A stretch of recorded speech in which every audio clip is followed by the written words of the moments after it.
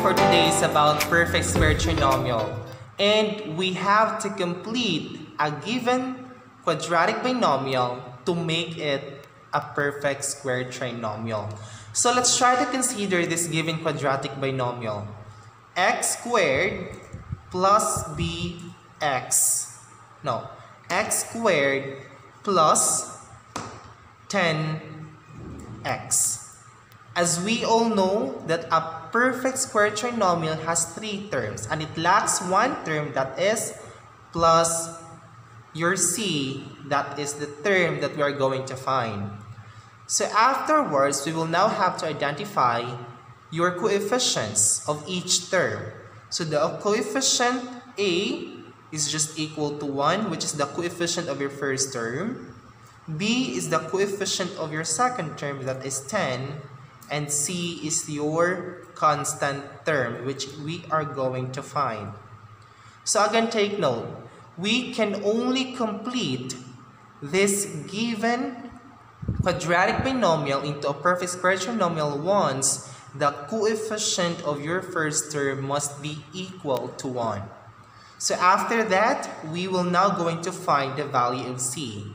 So in finding for the value of c, we have to locate first your b, that is 10.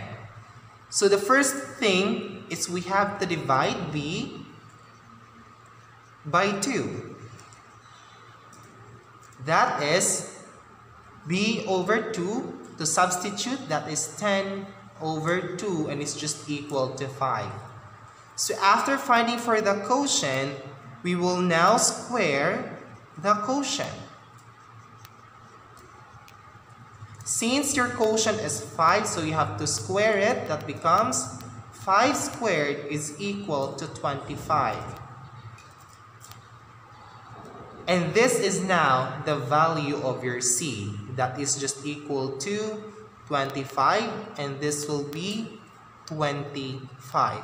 So in general, in finding for the third term of a quadratic binomial to make it a perfect square trinomial, we have to divide b by 2 and after that square it. That is how you will complete perfect square trinomial. So let's proceed on the next two examples, completing the perfect square trinomial using the general. We have c is equal to b over 2 squared. Again, in example number 1, we will have to complete x to the power of 2 plus 2x. So the very first thing to do is we have to identify your a, that is 1. Again, a is the numerical coefficient of your first term. Your b is 2.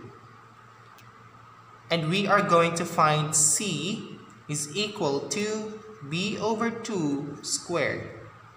So since the numerical coefficient of your first term is 1, then we can now complete the perfect square trinomial.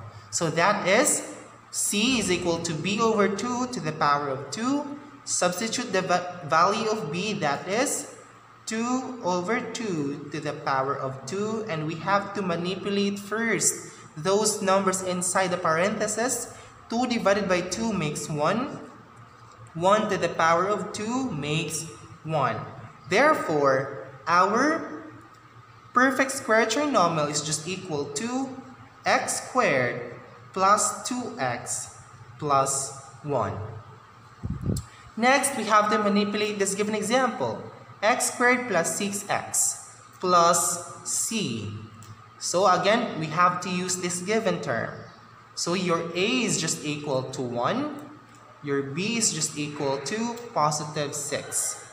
And in order for us to find for c, that is just equal to b over 2 to the power of 2 is just equal to, substitute the value of b, 6 over 2 to the power of 2. Manipulate first those numbers inside the parentheses, and that is 3 to the power of 2. So the square of 3 is just equal to 9.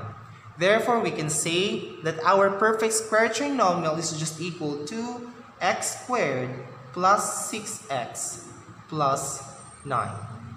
you.